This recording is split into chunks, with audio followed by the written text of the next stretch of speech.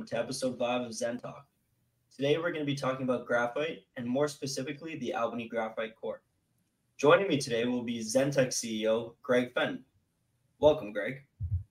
Good morning, Jay. Great to be back. I know it's been a few weeks since we've had our last Zentalk. It's been a busy month for us. We've had a lot of going on in the business development side and our AGM, but happy to be here today to get the next episode of Zentalk underway.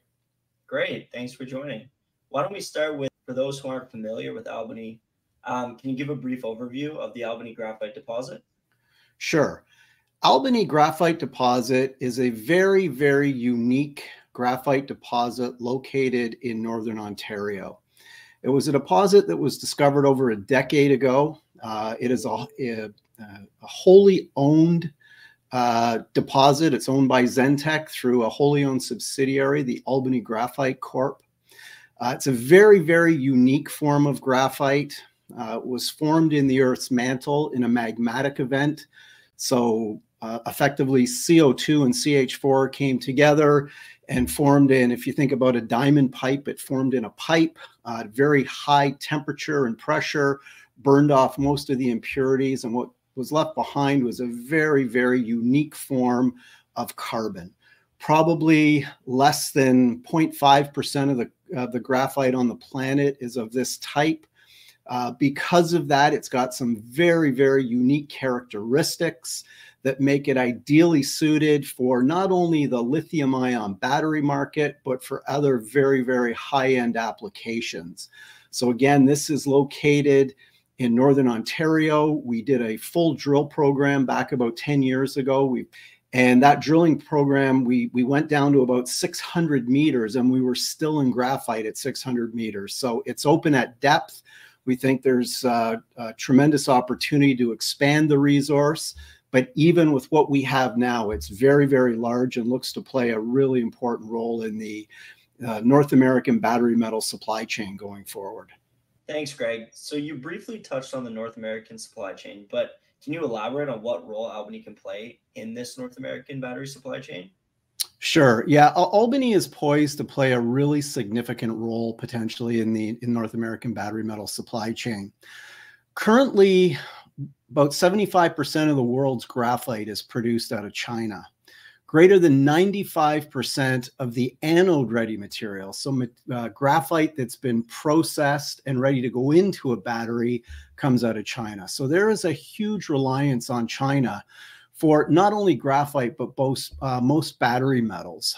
There was, in 2022, the Biden administration passed the Inflation Reduction Act, where they really created a lot of incentives to create this North American battery metal supply chain to diversify its risk away from the reliance on China.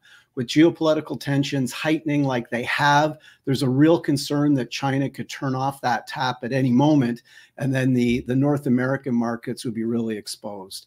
So there's huge investment going into creating this ecosystem within North America. Governments, both the US government and the Canadian government, are committing tens of billions of dollars to original equipment manufacturers to build out the infrastructure in North America to be fully self-sufficient. But part of that is the battery metals that actually go into the lithium-ion battery. As we stand right now, there's very little, if any, graphite production in North America. There's a huge need to bring on substantial quantities of graphite going forward to be able to fill that void. And Albany is well positioned to be one of the suppliers into that market. And based on what I said earlier, the unique nature of the Albany Graphite Deposit and the graphite itself lends it very well to being a significant player in that space going forward. So Albany is well positioned.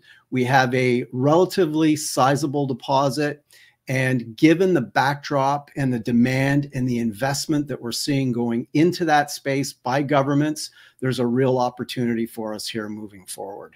Thanks, Greg. That's a great overview.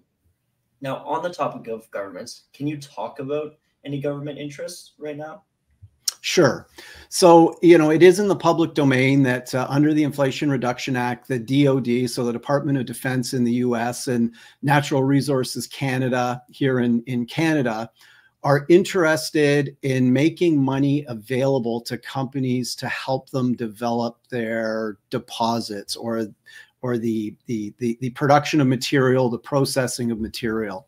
So we actually made a submission to the DoD, so the Department of Defense, a white paper submission at the end of September, where we're looking to participate in this program. If we're successful with that, then the Canadian government also piggybacks on that and puts money into a program as well. So we're cautiously optimistic that this will be received positively, given all the tremendous attributes that I just alluded to with respect to the Albany Graphite Deposit. We're also in direct conversation, particularly with the Canadian government, about our deposit and how we take that forward. We're in conversations with our partners at Constance Lake First Nation about moving this forward as well. So there's a fair amount of activity going on right now. Obviously these things take some time, but given the need and the supply deficit that there is in the North American market, we think there's a real opportunity for the Albany Graphite Deposit moving forward. Great. Changing gears now, let's discuss why the battery results from Ford and U of T are so important.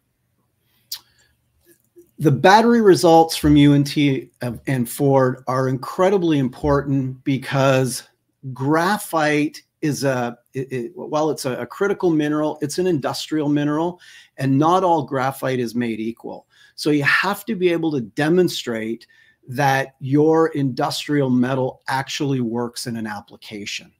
Okay, so the method to produce our graphite, the size of the graphite flakes, the purity of our graphite is all really, really important when you go to put it into a specific chemistry, whether that be in a battery, whether it be in a nuclear reactor, whether it be in powder metallurgy. The specifics around the actual element itself are really, really important. The results that we announced going back a couple of months ago was some initial testing that we've done with Ford and U of T on taking our material and actually getting it into an anode. And that material performed incredibly well. So that is really, really important because now we're connecting the use of not only just getting the material out of the ground, but making it work in a battery. There's in that supply chain, there's not only the extraction of the carbon from the ground, the graphite from the ground, but then you have to process it, you have to coat it, you have to shape it, you have to make it work in a battery. And that's what we're proving up now. And we're getting really, really good results as evidenced by the news we put out. We continue to do work in that regard. And we will make those results available to the market once we have them. But this is a really, really pivotal moment for us. We announced that we were able to get our material to 5 nines purity, so 99.999+%, which is critical for high-end applications and, more importantly, valuation. So we will have much more information to come on Albany in the coming weeks and months. But we're really, really happy with where we're at, and I think there's going to be a real focus on this going forward. Anything else that you want to talk about, Greg, and what's next? No, I think that's a good synopsis of where we're at. We continue to work really, really hard at proving up the purification process, where we've obviously demonstrated the level of purity that we can get it to now. Continue to work hard on the battery results, work towards funding and getting the entity capitalized, the Albany Graphite Corp capitalized, so we can take it forward. So we're really happy with where we are right now. Look forward to bringing more information to the market as we come. And on our next episode, we're going to change the focus and look at the Aptamer program. We haven't had an update on Aptamers in a while, but we're excited about some developments that are going on there, and we'll bring the market up to speed once we get those. So this concludes the 5th episode of Zentalk. Don't forget, if you have any questions, please send them in. Make sure to like and subscribe to get all the latest updates on Zentek, and we look forward to seeing you in the next episode. Have a great day.